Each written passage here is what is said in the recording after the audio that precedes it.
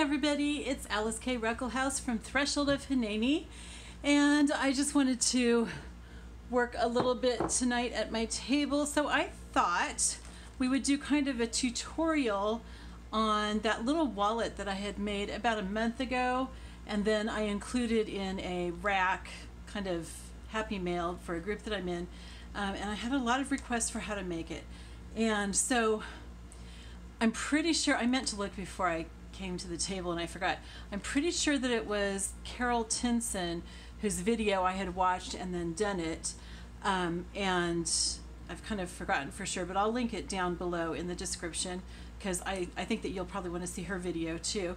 I am going to try to make it without going back and watching her video, and I don't have the original one that I made because I sent it out with that happy mail, and I don't want to, I was just running across some pictures of it and I thought I don't want to forget about that, because you know, you do things and you think, oh, these are great, I need to make a bunch of these, and it was really wonderful to have it for the happy mail, but you know, then you forget about doing them and stuff. So I thought if I make a bunch of them, not a bunch, but like 3 or 4, then you know, that'll help solidify it in my mind, and if I talk to you guys about how I'm making it, that will also help. So what I'm going to do is I have a few journals here, 3 journals that I'm going to make after the project that I'm working on right now, and so I have these scraps cut offs from them, and I thought that I would make basically kind of Franken paper, but the pieces will be a lot bigger than what I usually do, so it'll be more like a patchwork kind of thing, and I'm going to keep them square and not distress them or anything, and make that into the sheet that I need for the little wallet thing, and then hopefully I can remember how to make the wallet. I'm pretty sure that I can. I kind of thought through it a little bit before coming to the table. I'm not doing this completely unplanned, but I'll talk you through it as I'm doing it. So what we want to end up with, oh, I should have brought some paper with me. What we want to end up with, wait a second, I think I have some paper here, is a piece that's going to be, oh dear, this has stuff on it that I don't want to use. What else do I have? Oh, I know, I've got this envelope. Okay, so we have, this is bigger than what I want, so I'm going to cut it, and this will actually be just perfect. I'm just going to use one piece of it, not the double.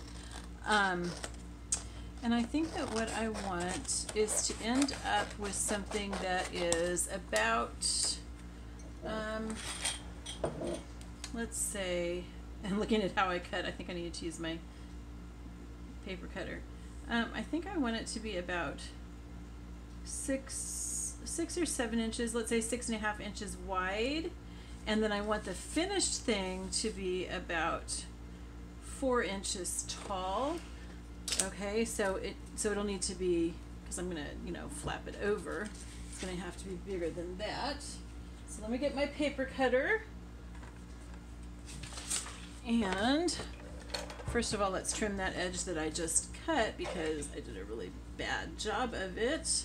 And by the way, you may hear some banging outside. It is the 4th of July when I'm recording this, so yeah, there, did you hear that? We'll be having fireworks. The city is doing fireworks later on tonight, so I think people are getting all their you know, their home fireworks out of the way. In Tennessee, it's legal to buy fireworks, and so yeah, people do that here. Okay, so we want it to be, I said 4 inches, right? Let's do 4 inches. So we're gonna make this about 10 inches long. Okay, so 10 inches long. Turn it this way actually, so we can use the measurements. All right, 10 inches long, like that. So I'll save this cool thing. I mean, because I can use that for something, I'm sure, something fun. Okay, and I'm going to cut 6 inches wide.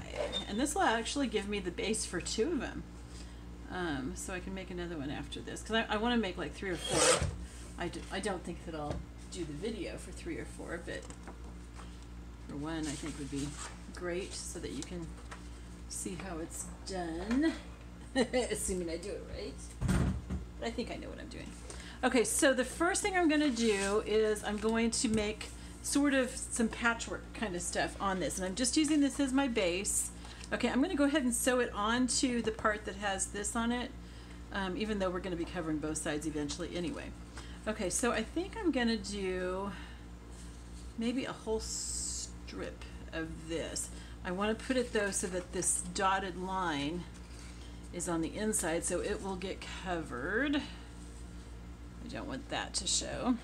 Okay, so what I do when I'm making franken paper is I don't sew along the edges when I'm putting it on because I'm going to go all the way around the edges at the end.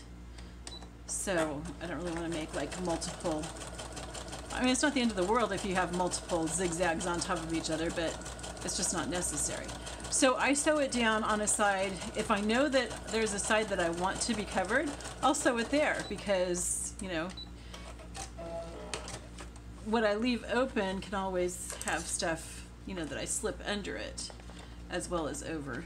So that had a dotted line on it that I don't want to show because these papers are from the top of the page where it is attached to the pad. I'll save this because I'll probably use it a little bit later.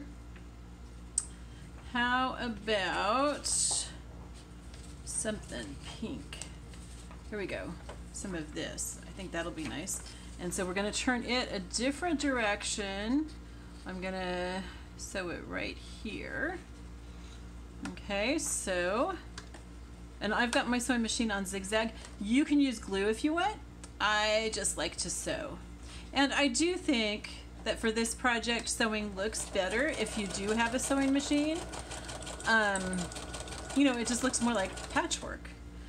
And then I'm going to go ahead and sew this edge right here because that's already where I want it to end up and it's already on top of something else. Okay. And then I'm just going to trim it off right here where it extends past the end of the paper. See how I'm using big pieces where usually with my franken paper I use little pieces that have been torn and distressed and everything. I want bigger pieces for this. Okay, so let's go with, how about a little bit of this. That would be nice. And we're going to go ahead and put the line on the inside so that we can cover it up. Okay, and I've got that pretty straight.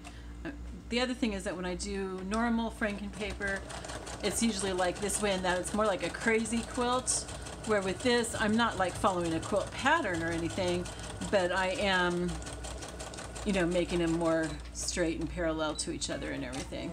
And that's just my own choice. You know, I could use one of my more crazy quilt type franken papers for one of these wallets, and I probably will sometime. I just didn't want to take, you know, hours and hours to make this when I'm doing it on video, because I didn't think that you would really appreciate having to watch all that.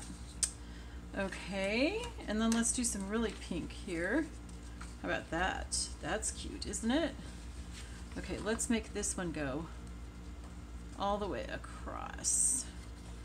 Okay, so I lined it up with the edge here, you know, and I'm not worried about being super perfect or anything, but I am kind of trying to get things square as much as possible. And then I want to do something on the bottom before I fill in the rest here because I don't want it to all just be like layering this direction. Okay, and you'll notice I did not sew this side even though it's up against, I mean, it's already on something that's already sewn. I have the dotted line still showing here, so I want to be able to tuck something under there a little bit. So I'm going to leave that open. Let's look for something to put on the very bottom. Ooh, ooh, ooh, ooh, yeah. Is that cute or what? I like that. Okay, I'm not gonna sew it on the whole thing here. I'm gonna do it like about to there, so it creates a line right here that hasn't already been used. I don't know if that makes sense or not. It's just kind of how I am. I don't really know how to explain it. It's just kind of a weird thing about me, and you don't need to do that. Kind of strange, right? Okay.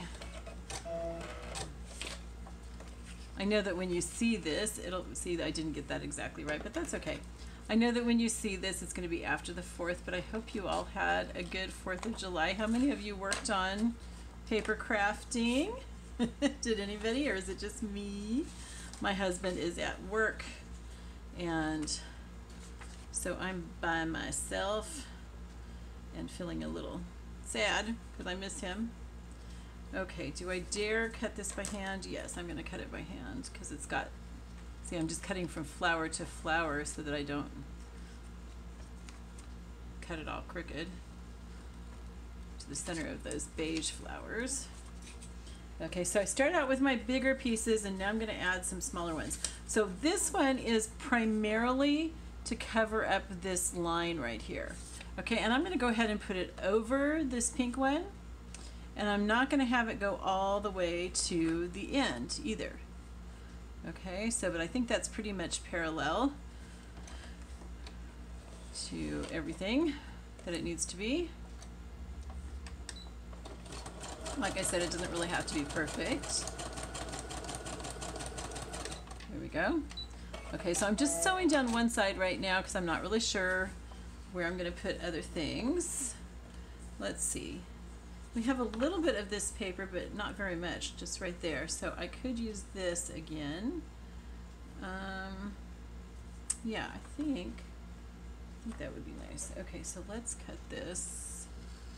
See if I can get it reasonably square, and I'm going to cut it so I just have a piece like this. I'm going to tuck this under there.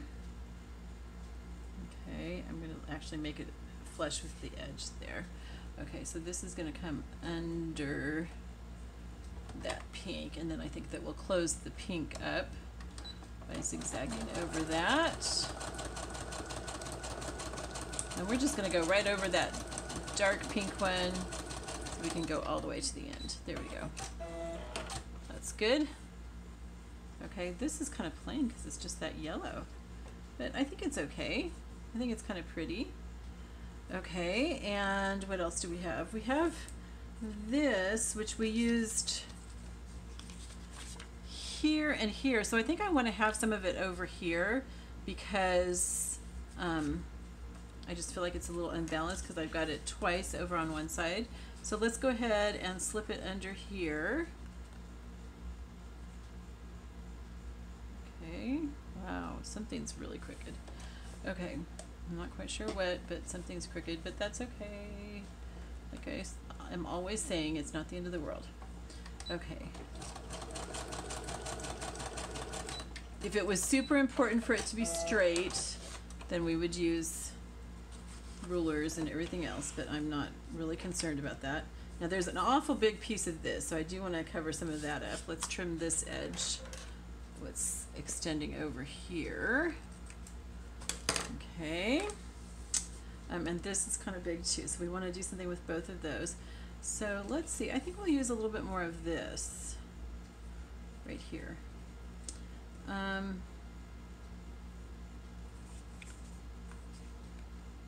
Ooh, that's kind of cool. Let's do that right there.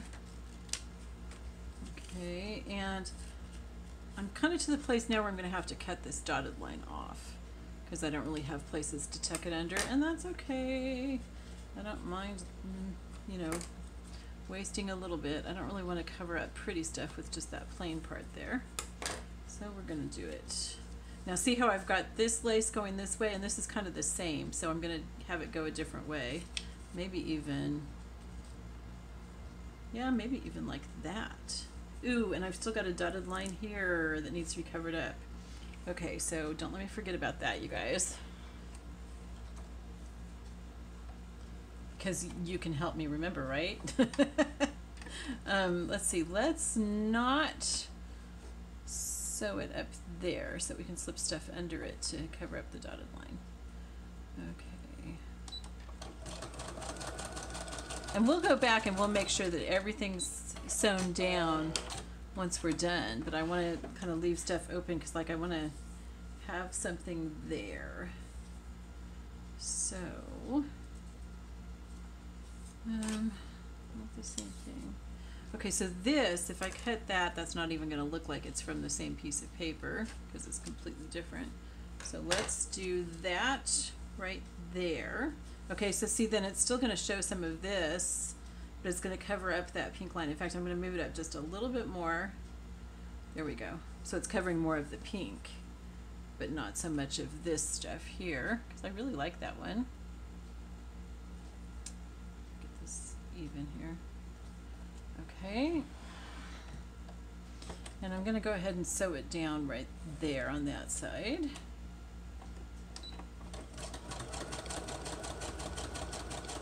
So what this is, in case you don't know what I'm referring to, is it's going to be kind of a paper wallet with pockets inside, and if I remember, a pocket on the back to put little things in, you know, like ephemera and stuff.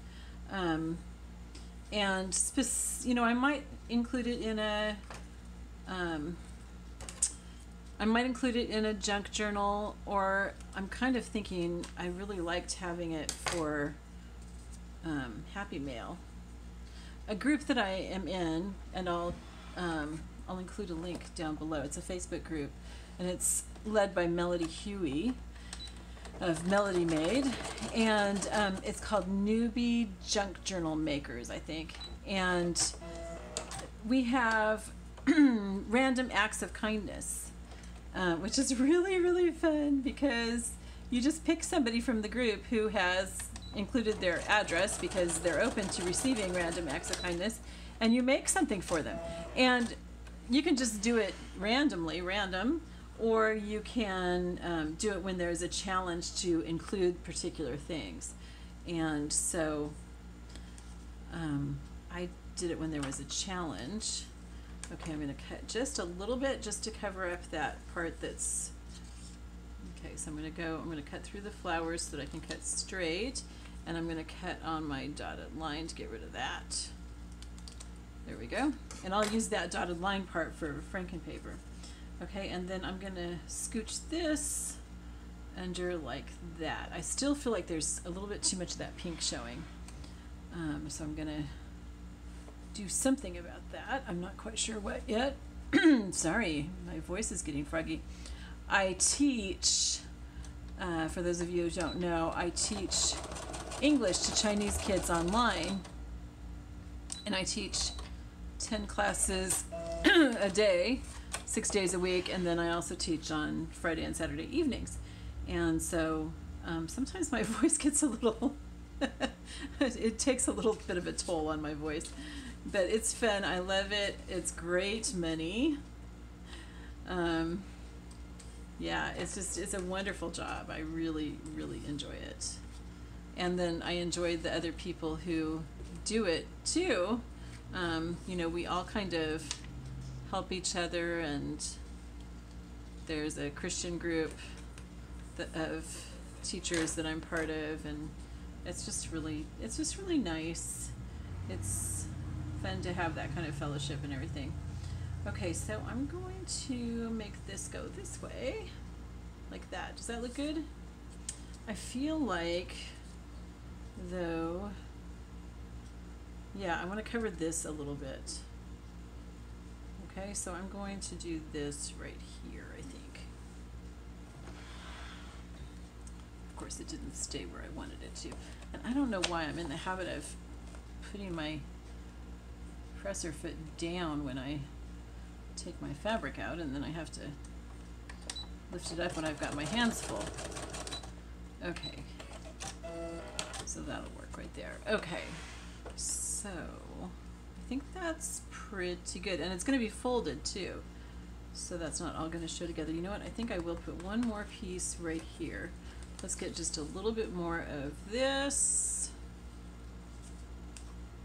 I know you guys are saying, just be done with it already. I'm one of those people who has a hard time finishing things. Can you tell? Okay, so let's sew that on. So this part is really, really easy. And you know, if you're used to working with fabrics, then you'll have sort of an idea already of what you're doing. I don't know, does this piece still seem a little big? I think so. But, okay, it's either going to be in the front and covered like that. Oh, this one's considerably smaller than the other one I did. Or it's going to be like this. It's kind of cute, actually. I think I'm going to leave that. I think we're ready. Okay, so now what I'm going to do is I'm just going to look for all the places where I need to sew it down, where it's not already sewn. Oh, by the way, if I go over half an hour, which I'm almost sure this is going to, my phone will cut it off a little bit at over half an hour, and it'll start a new video. It won't warn me though, so I have no way of saying, okay, let's start a new video. And I forgot to look at the time when I started, so I don't know how long I've been going already. So when this cuts off, just look down in the description box, because I will link the next part of this. Okay? And I'm sorry, that's kind of how my videos are these days. Until I get an actual real live camera, I'm using my phone, which is a Pixel, which is, I think it does pretty well.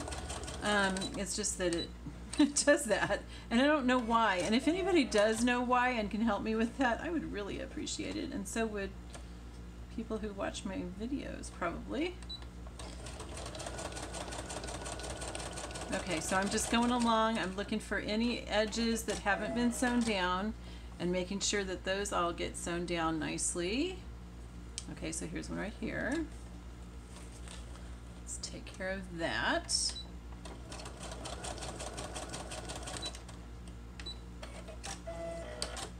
I may cut this into a couple videos anyway, just because I know it's going to be kind of long.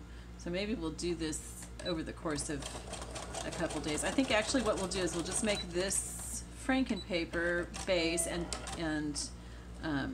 then call it quits for today and make the rest of it tomorrow. Okay, and we might make some stuff to go inside too, I'm not sure. I may just, you know, wait and see what the next challenge is or something. Okay, I've got an open edge right here, and I've got, okay, so I've got this one here and I've got this one here, so I'm going to sew down kind of the middle of it so that I will be able to catch both of them when I come to that, rather than having to turn a corner or something, or sew it twice. There we go. And it doesn't matter if you go beyond where the piece is either. It's actually kind of good, because if you're not back stitching, then this will help keep it from unraveling. Okay, and here we go. So since I'm just sewing right now, and oh, my bobbin thread's running out, great. I'm just sewing right now. You know what, since the bobbin thread is running out, and we were going to quit once we were done with this, let me just tell you what I'm going to do for the rest of this, and then we'll pick up from there in the next video. So I'm going to finish sewing around all these edges, okay, and then I will go all the way around the whole thing to get the outside of it, okay, and that will give us our Frankenpaper base. Now you don't have to do Frankenpaper, you can just use a solid piece. I think that's what Carol Tinson did in hers, was I think she just used a solid piece. I just really like using the Frankenpaper. She decorated hers, and this kind of makes it so I don't have to decorate it because it's already done. So I'm gonna call it quits there, get some more thread on my bobbin, and I will post the next one tomorrow. Love y'all. Bye-bye.